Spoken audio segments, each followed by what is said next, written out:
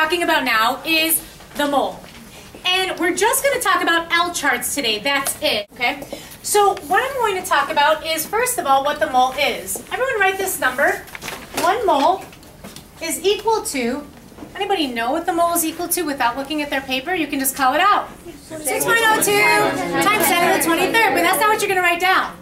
You're going to write 602, and if it's 10 to the 23rd, but we've already used 2 places, then how many zeros do I have left to use? 21. Go ahead and count on your own. 21 zeros is what you're going to write. 21. Okay. That is 6.02 times 10 to the 23rd. Okay? You do 21 zeros because we have 2 that are added, 2 numbers added in there as well. That is a mole of anything. Now, what would we have a mole of? Would you have this many cars in the world? Would we have this many people in the world? Would we have this many strawberries in the world? Would we have this many eggs in the world? Probably not. So I'm going to scroll down here for just a second, and I'm going to show you that here's something that I found online that I really liked. This is what a mole is equal to, and the population of the world here at the time that this chart was made was 6 billion, okay? So that's how many people there are, and you can see that you could have a trillion, you could have quadrillion, you could have quintillion.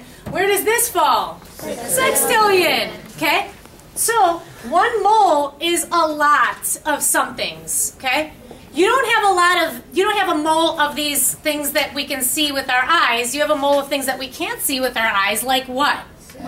Atoms and molecules. So I'm going to show you what a mole of water, for example, looks like. That we could see, okay? So here I have another example, and this is something that I found online too. It says, while a dozen eggs will make a nice omelet, a mole of eggs would actually fill all of the oceans on Earth, not just fill all the oceans on Earth, more than 30 million times over, okay? More than 30 million times over. That's what a mole of eggs would look like. Not only would you fill all the oceans with eggs, but 30 million times you would fill them, okay? A mole is a huge number. We don't really understand it, okay? It is a huge number. And it says, think about it, it would take 10 billion chickens laying 10 eggs per day, more than 10 billion years to lay a mole of eggs. So that's how long it would take. But then let me show you something. This is a mole of water. That's a mole of water. So what? Yeah, is right. Because why is it that for eggs, we could fill oceans 30 million times over, but for 1 mole of water, this is all it is. Why? Because they are so small. Can you see molecules with your eyes? No. Is there any microscope that we can use to see molecules with our eyes? We look into the microscope and see it? No. They actually do have special instruments. We had talked about that when we were doing the atom, but you're still not necessarily seeing it with your eyes. It's actually just giving us feedback by hitting something against it as to what it might look like, okay, and projecting it. But it's still not really seeing it, okay? So this is a mole of water, and the question is, how did I figure this out? This is a mole of sulfur, okay, that's a mole of sulfur, kind of looks similar. This is a mole of salt. This is a mole of sugar, and this is a mole of copper sulfate, okay? Now the question is, what is the same and what is different about all of these? Well, there's only one thing that's the same about them, and it's similar to saying that you have a dozen of something. You could have a dozen cars, you could have a dozen crayons, you could have a dozen computers, you could have a dozen people. What's the one thing that's the same about saying that you have a dozen? There are 12 of them. That's the only thing that's the same. And doing this is the same thing. You could have a mole of anything, but really, you're only going to have a mole of like things that are really small, like the atoms and the molecules and the formula units. So the question is, why is it that they weigh a different amount? Well, if you had a mole of computers, or if you have a mole of eggs, would they weigh different amounts? Yeah, just like the dozen would. So these also weigh different amounts. And what they base these on, what a mole is, and this is going to come back to what some of you may have already been asking yourselves, is what does that red number mean? Well, we know it's the atomic weight. And we know that it's the average weight, and we said that it was calculated by doing this thing that we had come up with, this little saying, and it's, everybody say it with me, shift your decimal 2 loops back, multiply by the mass, add the numbers, shiggity shack. Okay. That's how that number was calculated, was by taking all of the isotopes of that particular element and figuring out the average of those isotopes by percent abundance. And so that was what that calculation did for us. But the thing is, if you really thought about it, and you're like, sodium's is 22.98. 22.98 for sodium for what? Probably doesn't make a lot of sense, okay? So to think of having 23 approximately somethings of sodium, we know that atoms are really, really, really, really, really, really, really small. So how did they get this number? What does that actually mean? What they did was, they said that that number was how many grams you have per what? Per mole. We called them AMUs, atomic mass units, but what that number is that number tells you how much a mole weighs. So when you see these red numbers, when they did those averages, it was actually based on weighing a mole of them, okay? They actually based it on carbon-12, so that was how they actually got the ratios of the atoms, was through carbon-12, and then they ended up calculating what the other ones would be. So they're all based on a scale from carbon-12. And that was something that it says, so right there on the periodic table, you see that it's based upon carbon-12, and it says in parentheses indicates the most stable or the best known isotope. So that's where that was. All right, so fine if we can get the atomic weight of one atom, but what if I said I wanted the atomic weight of hydrogen, or what if I said that I wanted the atomic weight of water? What's the formula for water? H2O. Guess what you need to do? If I wanted the mass of the mass or atomic mass of water, then I would say it's 1 gram per mole, or 1.00794, depending on where you're going to stop. And I'll tell you, we're all going to stop at the tenths place when we do these. Okay? It's going to make adding and subtracting a lot easier for us. So with the rules for adding are different from multiplying and dividing. We're always going to stop at the tenths place, and when you add, as long as you know where your last estimated digit is, if it's always going to be in the tenths place, then your answer is going to be in the tenths place. So it'll make it easier for us.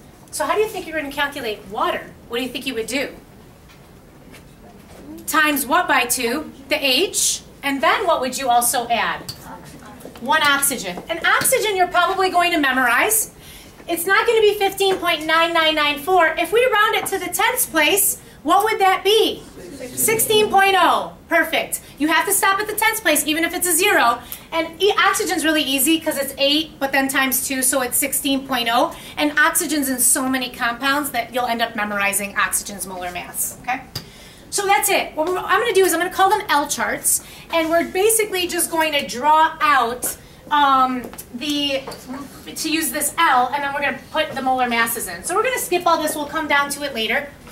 So starting at the back of the room, I want you to find iron, okay? So it's number 26 on the periodic table, and I want you to stop at the tenths place and tell me what the mass would be, and it says 55.845. So stop at the tenths place, and what would your answer be for iron? 55.8. Done. Remember, it's round up or not. Or not means stop, just cut off your number if it doesn't round up. And the units are going to be grams for every mole, or grams per mole, and mole is abbreviated MOL. That's just one, so we don't have to worry about doing an L chart for it. I'm just going to do a couple more of these before we start doing this. And so we're right here at arsenic, and please tell me, if you round to the tenths place, what would you get for that? 74.9. Remember, it's round up or not. 74.9. Awesome. Next person. What about gallium, number 31? What would you say that is? 69.7. Perfect. Stopping at the tenths place would make it 69.7. Next person, let's try this one. Selenium. So now it's a 9, and you're looking at the 6, which means it will round up. So what do you think that is? 79.0. Awesome. 79.0. That's a hard one, okay? So remember, a 9 rounds up to a 10, so that would be 79.0. Next person. What about silicon right here? 28.1. Nice, because that 8 is going to round the 0 up to a 1. Next person, what about aluminum? 27.0. Perfect, 27.0.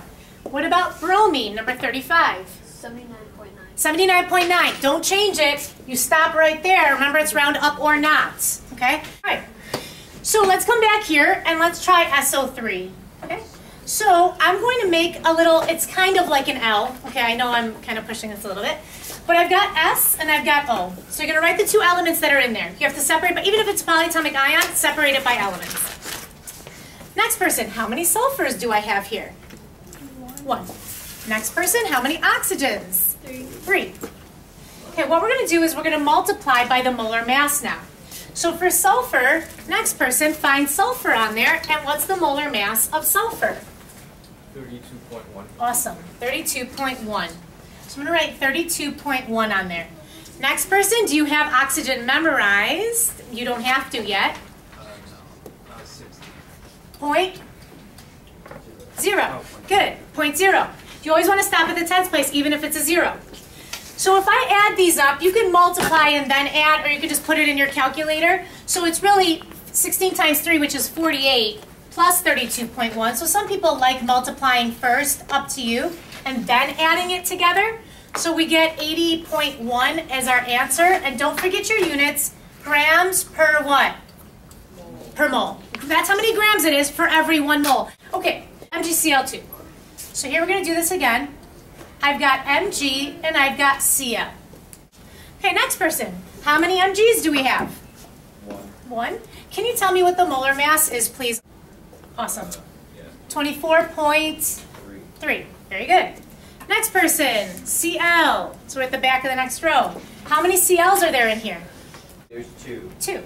Next person. 5.5. Awesome.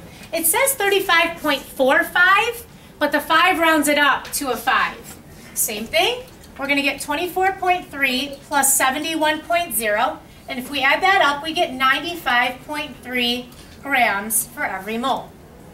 This one's the hardest one because we haven't done one that has a polyatomic ion in it. So when you're doing a polyatomic ion, if there's a number outside the bag, that gets distributed in, okay? So don't forget that. So let's do our L chart first. Let's make our L chart. We've got calcium, we've got phosphorus, and oxygen. So you're going to break up your polyatomic ion into the elements. Next person, how many calciums are there? 3. 3. Next person, how many phosphorus? 1. 1. But there's a 2 outside the bag. So 2. 2. What this means is that I actually have 2 PO4s. Okay? So next person, how many oxygens would you have then? 4. Plus 4, which gives you 8 total. Awesome. It's 4, but then times 2. So you're distributing that, okay? So that makes it 8. All right? Times. Okay, so next person, can you find calcium and tell me what the molar mass is of calcium to the tens place? 40.1. Perfect. Next person, what's phosphorus, please? 31.0. Awesome. 31.0. And next person, do you have oxygen memorized? 16.0. 16.0. Nice. Okay. We're going to do the same thing. So we're going to multiply these, and then we're going to add them up. Okay? So we've got 120.3. You don't have to do this in your head. Okay? 62.0. 16 times 8, is that 128? Confirm? Yes. Yeah. Okay? And so then I'm going to add this up. 310.3 grams per mole. 310.3 grams per mole. If you go to the worksheet, all you're going to do is you're going to write the formula, and then you're going to L chart it. So let's do aluminum nitrate. Aluminum nitrate, you need to know how to do the formulas first, which the way you would do this is you would write Al, and aluminum has a +3 charge. It's ionic, so you have to do your charges. Do you remember what nitrite is? And if you don't, you can go back and use your polyatomic ion sheet until you really get it down. NO2, -1. There's 1 moon. Put it in a bag. Then you crisscross, and when you crisscross, you get Al1, NO2, 3. So I'm going to L chart it. I'm going to make an L. I'm going to write Al, N, and O. Okay? Next person. So how many aluminums are there in here? 1. Just 1. Can you tell me what the molar mass is of it, please? 27.0. Perfect. 27.0. Next person. How many nitrogens? 3. It looks like 1, but don't forget to distribute. Awesome. So that's 3. Next person, can you tell me the molar mass of nitrogen, please? Nitrogen, it is 14. 0.0. Good. 14.0. And next person, how many oxygens are there?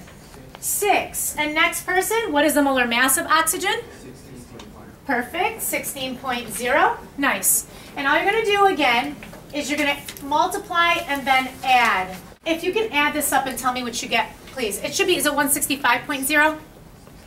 Does that sound right? 160. Okay, and then grams per mole. All right, so that's what you're doing